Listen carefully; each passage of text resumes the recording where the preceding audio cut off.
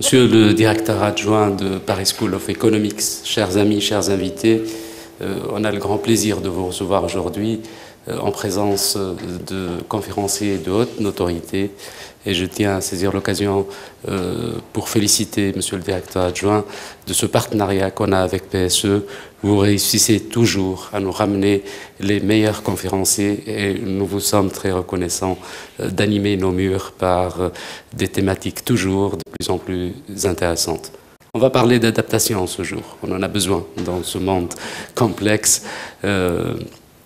L'intitulé me plaît particulièrement, l'art des bonnes erreurs.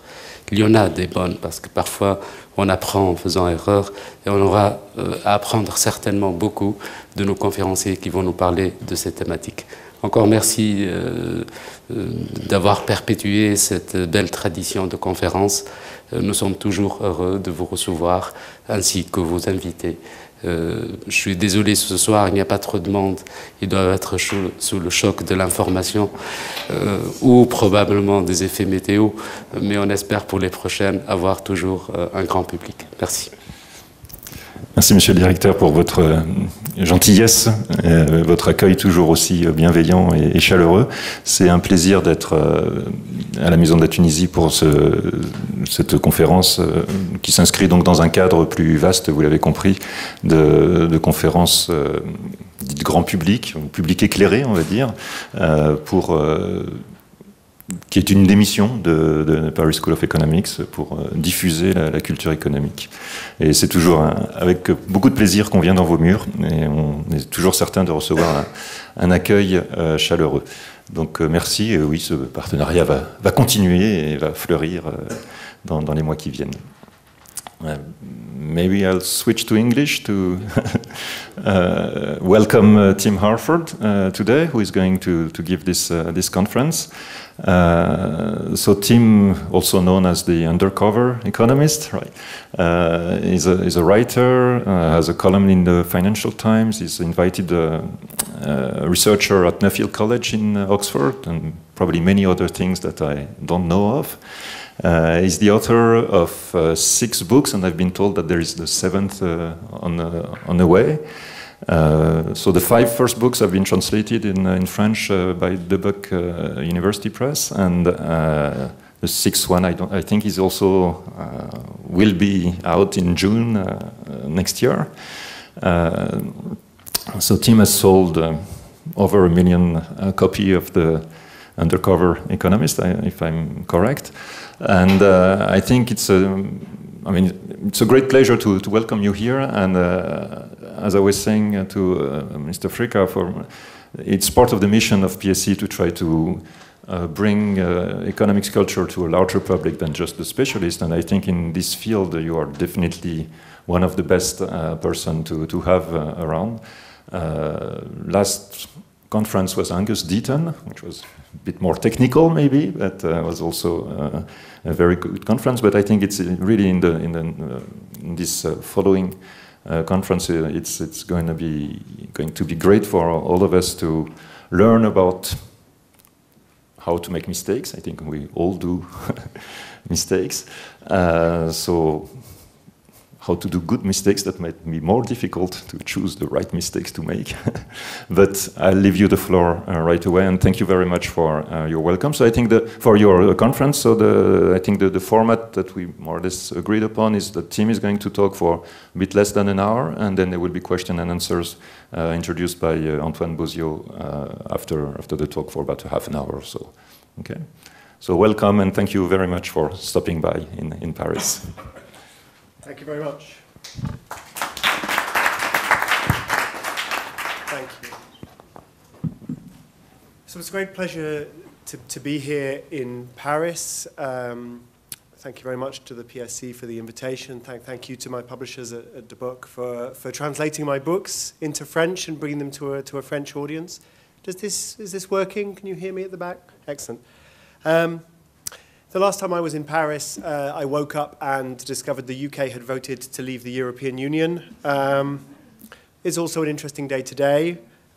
Maybe I shouldn't come to France anymore. Please don't blame me. But it seems like a very good day to examine the role of making mistakes, and why mistakes can be positive as well as negative, and how to try to make more positive, more productive mistakes than we often do. And I thought I would start by telling you a story that's nothing to do with economics at all, but we'll come to the economics. The story is about this woman. You may recognize her photograph, but there's no reason why you should. Her name is Twyla Tharp. And Twyla Tharp is one of America's great choreographers. She won numerous prizes over the years with her very intelligent, challenging, modern style of choreography. She has worked with Philip Glass, the minimalist composer. She's worked with a great dancer, Mikhail Baryshnikov. She's worked with Milos Forman, the director of the film Amadeus. She's worked with everybody. She's a fascinating and very creative person. But I want to tell you about one particular show that she decided to produce. She wanted to make a musical, sort of concert, based on the music of Billy Joel. You know, Billy Joel, who wrote Piano Man and Uptown Girl, very middle-of-the-road American rock musician. And Twyla Tharp was somehow going to take her very challenging, sharp dance, and she was going to marry it to Billy Joel's music. So she called Billy Joel. She suggested the idea to him. He said, great. He later said, if you stand in Twyla Tharp's way, you die. So he handed over control of the songs, and she began the project. She raised money to produce the show. She did the choreography. She hired the musicians. She wrote the script, the first draft of the script. Really, all of this was her. She was doing the creative work. She was doing the entrepreneurial work. Her idea. And then in the summer of 2003, the show premiered on the stage of the Schubert Theatre in Chicago. Ultimately, it was going to Broadway. But first, you start in Chicago. You just try things out. The show opened. The next day, the newspaper reviews came out. It was a disaster. It was terrible, terrible, terrible musical. One of the reviewers said it was embarrassing. Another said it was naive. Another said it was confusing. Half the audience were turning to the other half of the audience and saying, what just happened? Who just died? And to add to the humiliation, the American media decided to change the rules. So normally, when you do this tryout in Chicago, it's only the Chicago regional press will report on this. They review it like a local show. And then when it comes to Broadway, then the national press review it. But this time, they decided to change the rules because the thing is, Billy Joel is so famous. And the show was so bad. They just had to say something. So one of the New York newspapers, Newsday, decided to take the Chicago review and reprint it. So now everybody in New York, everybody in the country knows that this massive turkey has been created in Chicago and it's going to flap its way down to Broadway. And to make it even worse, all this is Twyla Tharp's fault. She had total creative and business control. A disaster. So let's come back to Twyla Tharp a bit later.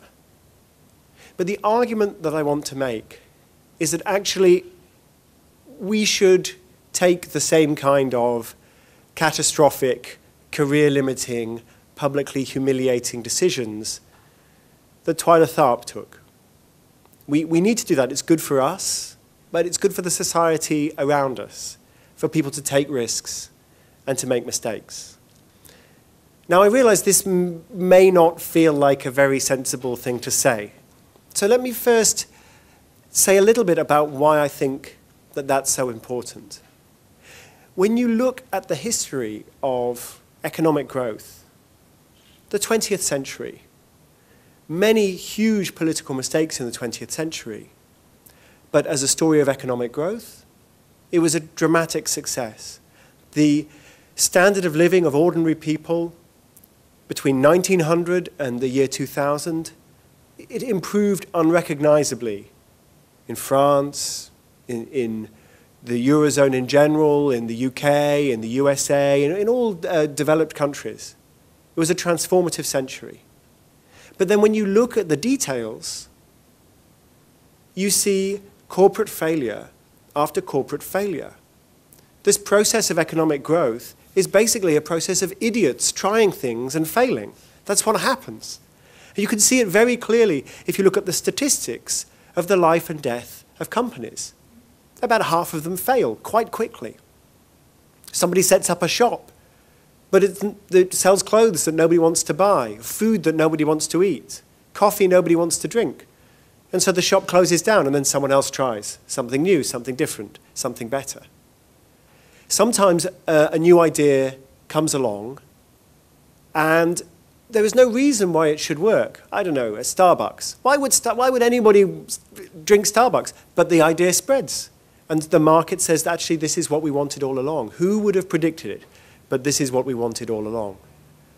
And there's that process of trial and error. And again, if you look at the corporate history of, say, the world's biggest companies 100 years ago, you won't recognize many of the names.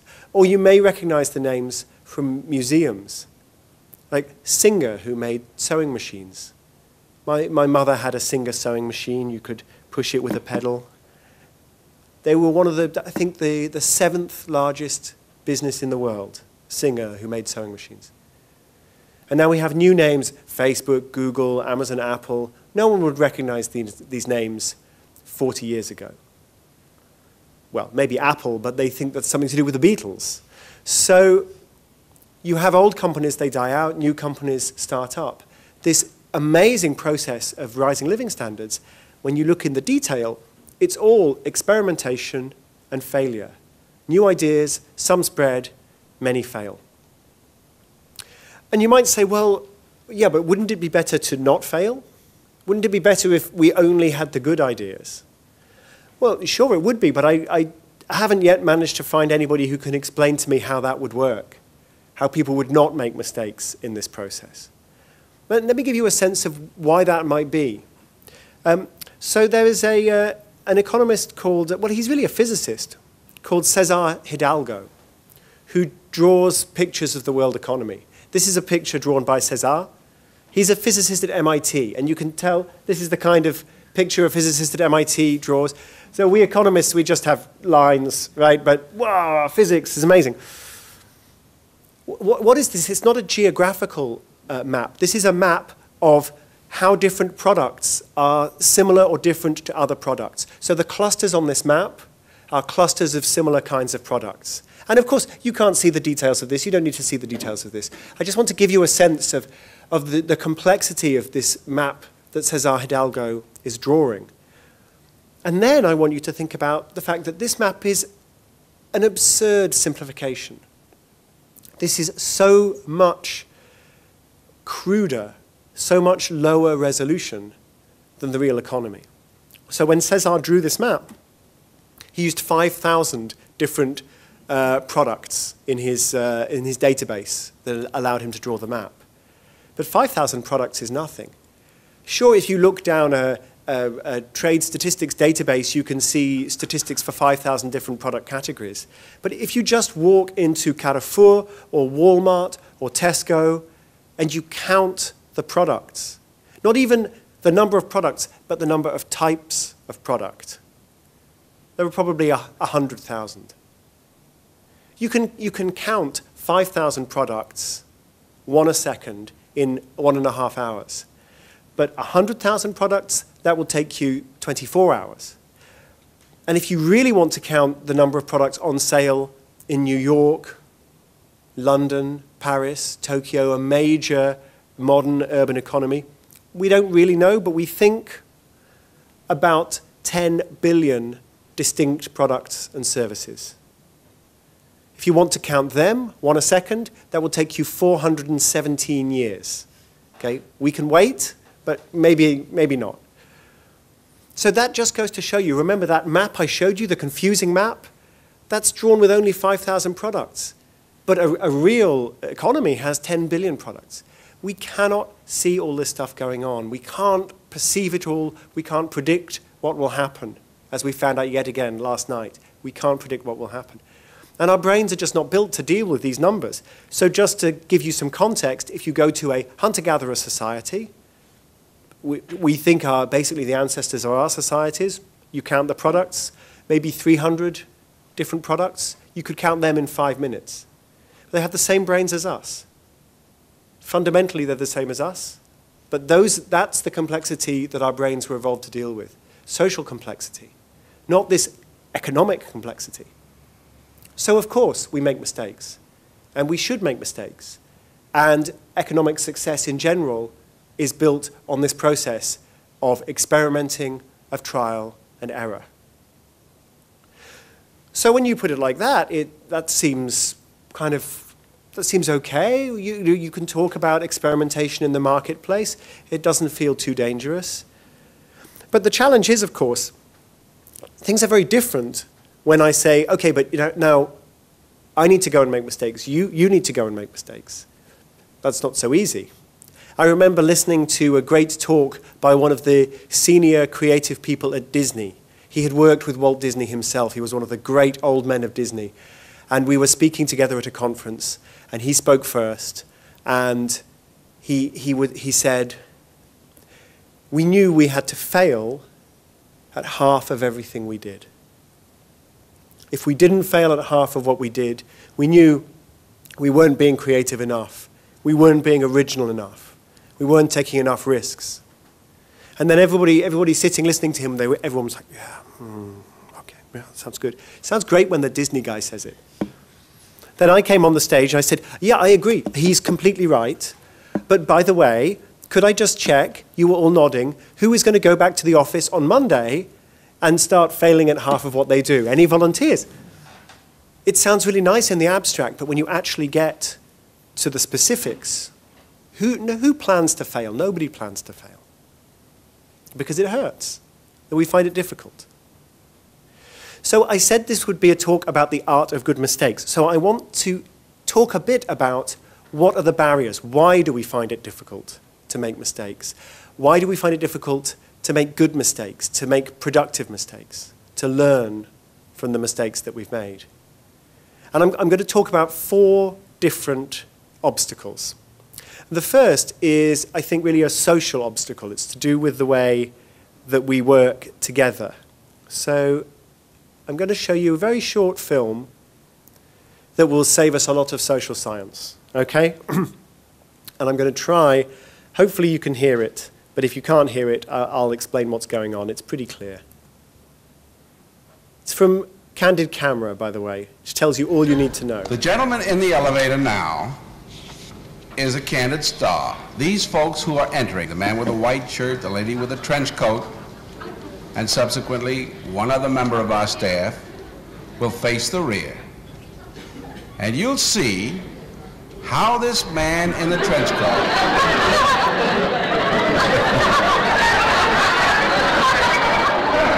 tries to maintain his individuality, but little by little,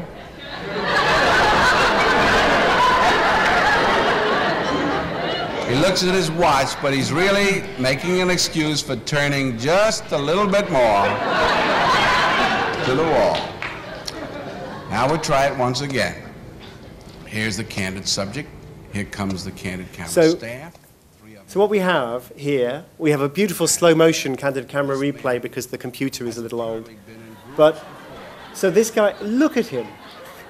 Look at him. All that's happened is he's walked into a lift. He stands there, facing the back, and then everyone else comes into the lift, and they all just stand looking at him. And he doesn't know what to do.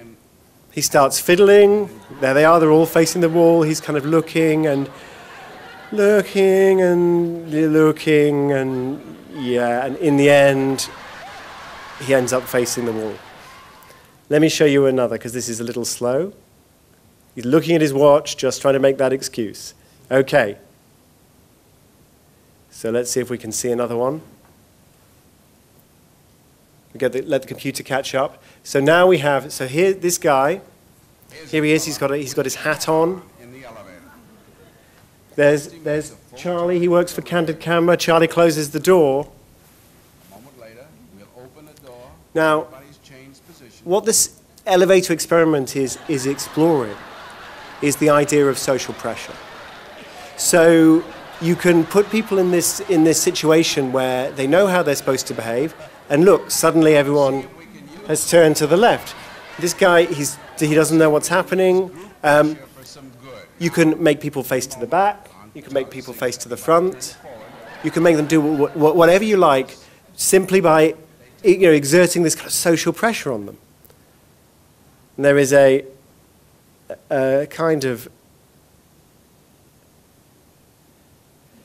there's one of these shots where you see somebody just erupt into rage. He doesn't know what's going on. He walks into the elevator. He walks out of the elevator. He goes back into the elevator. He comes back out of the elevator. He's pacing backwards and forwards. All these people are doing is just standing there facing in the wrong direction. This guy is he's more receptive of the situation. Now he's facing the back again. There's this tremendous social pressure. And in the end, they manage also to get the guy to put his hat on. They all put their hats on. They all turn around. He turns around. They all put their hats on. And then they all take their hats off. And as they take their hats off, And now, do you think we could reverse All right. the procedure? Watch. they've all got their hats off. Boom. So it's a beautiful little explanation of the power of social pressure.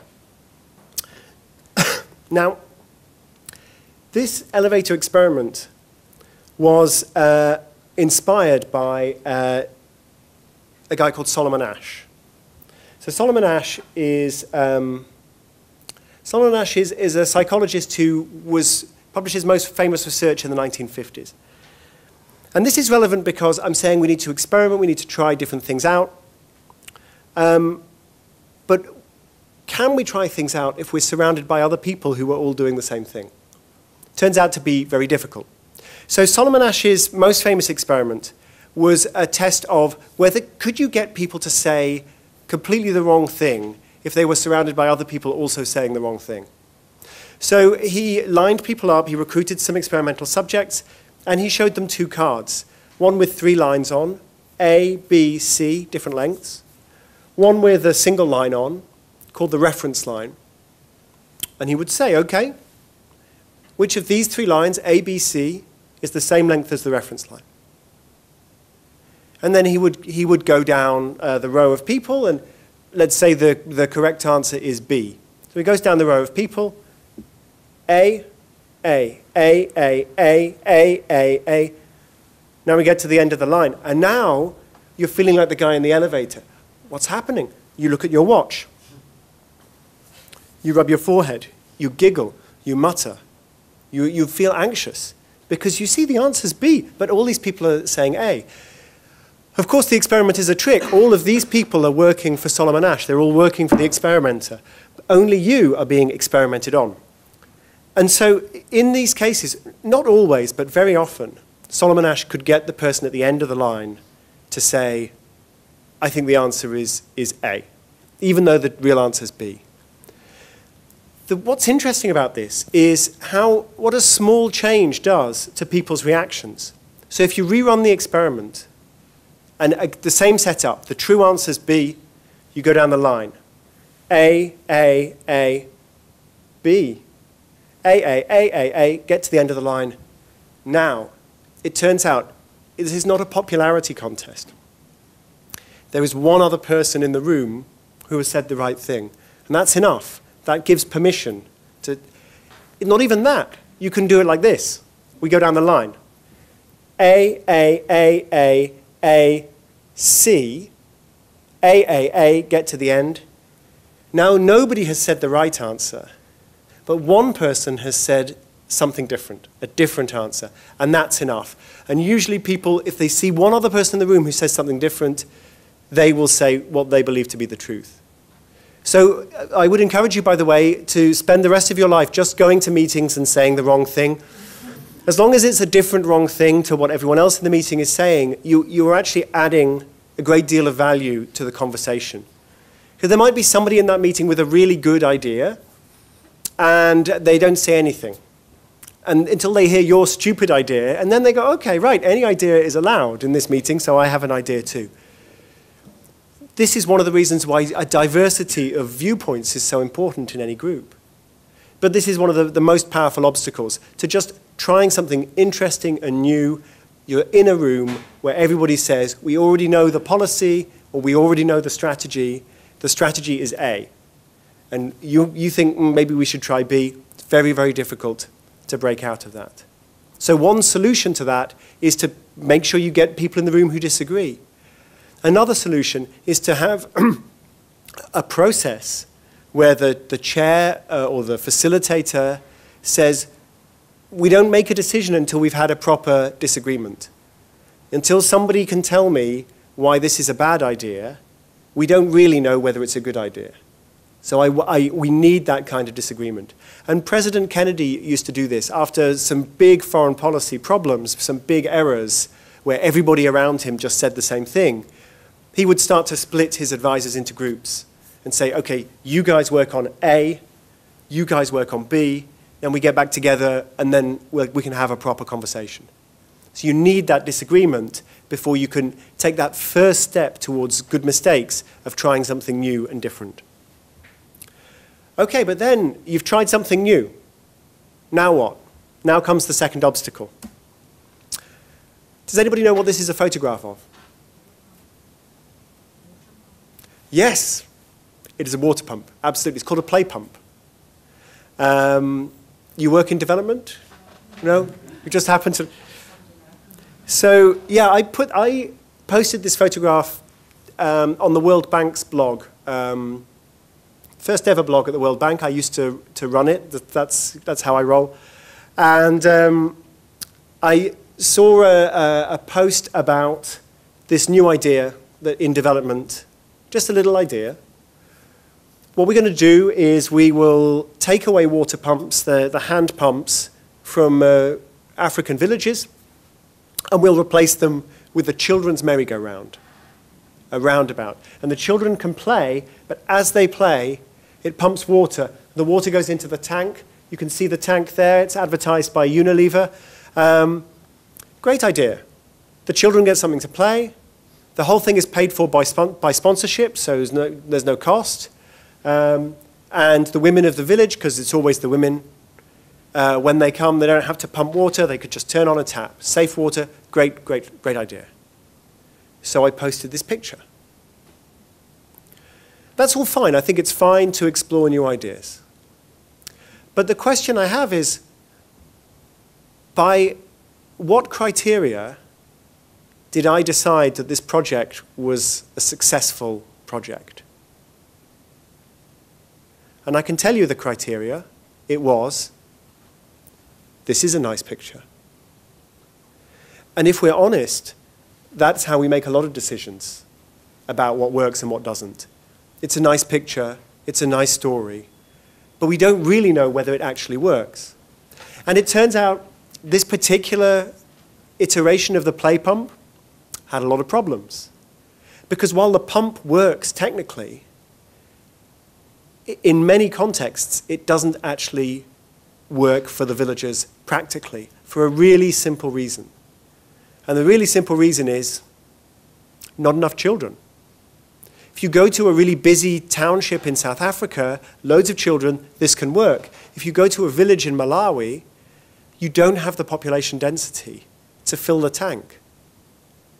So the tank is always empty. So what you've done is you've taken a perfectly good hand pump and you've replaced it with an expensive piece of kit that works less well because the women of the village, because it's always the women, they have to pump like this. And what's more, they have to pump like this, and then they have to pump the water up into the tank. They don't just pump the water into a bucket or a container, they pump the water up into the tank. So then you've made the whole thing much less efficient. But here's the problem. There is no easy way for the villagers in Malawi to say this is not working. They can't just ping you on Twitter. They don't have the communications, they don't have the contacts. So I found out that this was a problem because a Canadian engineer called Owen Scott went to Malawi in 2005, 2006. And of course, he could see what anybody in Malawi could see, which is this is not working. But the difference is he has a video camera, he has an internet connection, he has a social network. And so very quickly, he explains that this is a problem. He does video interviews with local teachers. He organizes pump-offs. So in places where you still have the old pump, he shows how slow the new pump is and how quick the old pump is. And he persuades the development organizations that are sending these pumps to think again about how they're designed and where they're sent, and importantly, what the feedback mechanism is. Because that's fundamentally what this is about. It's great to have a new idea. It's great to try a new idea, but you have to have a mechanism to find out if it fails. In the market, it's no problem. The mechanism is the bank, they stop lending you money, the bankruptcy courts, they close down your shop. Yet the market will tell you that you have failed. That's not a problem. But in many other policy areas, the market will not tell anybody that they've failed. We need another mechanism. And very often that mechanism is simply to say, we just need to get the data, or sometimes we just need to leave them a phone and a phone number so they can tell us how it's working. So the first obstacle to good mistakes I described was that groupthink. Everybody is thinking in the same way. You don't try something new. And the second obstacle I described, this one, is you try something new and then you never find out whether it was a good idea or not, because you never get the feedback you want. And of course, this is a big problem in any large organization. People don't speak honestly about problems. But if we're honest with ourselves, I think it's a problem for all of us. It's very hard for your friends to say, you know what, you should really consider using some deodorant. Or you know when you interrupt people in that way, it's incredibly annoying. Stop doing that. We don't expect to hear this from our friends. If we do hear it, we don't like it, and they know we don't like it, so they don't say it. And so society is maintained by all these nice little lies, and that's good. That's good. I don't want people to be horrible to each other. But it does make it very difficult to improve.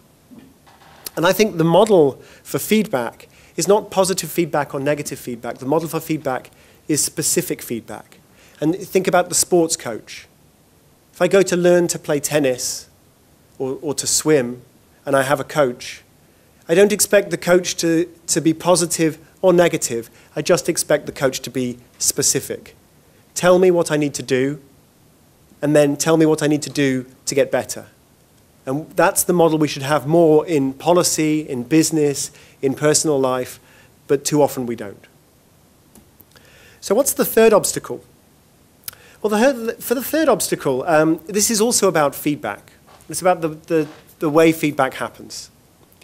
So let me tell you a little story about the Kramer Prize. The Kramer Prize was a prize given by a British industrialist. This was back when we had industrialists in Britain, back in the 1960s. And Kramer said, I'm going to announce a prize, and in today's terms it's about 1 million euros. I will announce a prize for the first person who can produce an aeroplane that can fly in a figure of 8, about 3/4 of a kilometer, 2 meters above the ground, only on human power. If you can build a human-powered airplane to do that, 1 million euros. And you might say, well, this is a silly idea, right? Who needs a human-powered aeroplane? It's like some old comedy movie, right? These people flapping their wings. But actually, it's important because if you can build a human-powered aeroplane, you can build a low-powered aeroplane. And if you can build a low-powered aeroplane, you can build a solar-powered aeroplane. This is an interesting technology, and it's becoming very relevant now with the rise of drones. So Kramer announces the prize, and people try to win it. So the best aeronautical engineers in the world try to win it, and what they do is they build a plane. They think really hard. They build the best plane they can, they put a pilot in, they take off, they crash, of course, because there's always something you didn't think of when you were at the drawing board, when you were planning everything. And so they learn from their crash, they learn from their mistake, they make some little changes to their design, they go back, they build another aeroplane, 6 months later, they put the pilot in the aeroplane, they take off, they crash. It takes a long time. It's very expensive. You crash a lot of aeroplanes. Then, nearly 20 years after people have first been trying to win this prize, an American aeronautical engineer called Paul McCready arrives. And he says, you guys are solving the wrong problem. You think your problem is to build a human-powered aircraft. No. Your problem is to build an aircraft which, after you crash it, you can fix it and fly it again quickly. Right now, it takes you 6 months. You have to build a new plane. And so Paul McCready designed an aeroplane that was made out of modular kits. It snaps together, just very simple, light, like cling film surfaces for the wings. And what happens is you put the pilot in, you take off, you crash, of course. The pilot gets out, has lunch. The aircrew fix the plane. They learn from their problems, the mistakes. They change it a little. Pilot gets back in, takes off, crashes. The pilot goes and has an afternoon coffee. Meanwhile, the team are fixing the plane. Maybe there's time for one more flight before supper and another flight the next day before breakfast. You can crash this thing 2 or 3 times a day, no problem. It's not expensive. And each time you learn. That was the real problem. Once you have that, the human-powered aeroplane, it's going to come. And it did come. 9 months later, Paul McCready won the Kramer Prize. And then he built a better aeroplane. The first one was called the Gossamer Condor. The second one, the Gossamer Albatross. It's so thin you can't even see the wings. And the Gossamer Albatross won the second Kramer Prize. The second Kramer Prize was for flying across from England to France, which, as you know, is a little bit more than 3/4 of a kilometer. But just a few months later, he had the second prize too. All because he realized the real problem is, how do we learn very quickly and cheaply from our failures? Now, this is something that Silicon Valley says it's understood. Yeah, we fail, but we're going to fail really quickly and really cheaply. Of course, it's easier if you're talking about a plug-in for Gmail to fail quickly and cheaply than if, say, if you're the Ford Motor Company. Oh, well, the brakes don't work. It's okay. We fix it in the next release. So partly this is a psychological attitude. Partly this is to do with the fundamentals of the technology. But we can all learn from Paul McCready. Whenever we have a new project, to think, this might not work, we may need to learn lessons. How do we make sure we learn the lesson as quickly as we possibly can and as cheaply as we possibly can? And if you want me to name one industry that does this the worst of all, perhaps even worse than government, which is very good at making mistakes very, very slowly and very expensively, I would say it's the financial sector. When you think about what happened in the financial sector before the crisis, they weren't making more mistakes than any other industry. But because of the nature of finance, you could take a small mistake and you could turn it into a big mistake before anybody knew of the consequences. So you securitize mortgages from an idea that's nothing to an idea that affects the entire American banking system. You can do that 3 or 4 years. Credit default swaps, you can go from almost nothing in the 1990s to a derivatives market of hundreds of billions of dollars by 2007, without ever really subjecting it to that test. Of course, eventually the test comes. And like all bad ideas in market systems, you fail. But because the experiment got so big, that's the problem. So whether we're talking about building a plane, building a new business, or testing a new financial product, or a government policy, the aim is not to eliminate failure. The aim is to discover failure as early as possible. If you can discover the failure quickly and learn from the failure quickly, then the failure doesn't do you much harm. So those are the three obstacles, the first three obstacles. Number one, groupthink. We all think the same way, so we don't try something new. Number two, feedback that we don't ask for, we don't collect. So we make a mistake and then we don't find out. Or related, number three, feedback loops that are too slow, they're too expensive. We make a mistake, we learn from the mistake, but it takes so much time or so much money.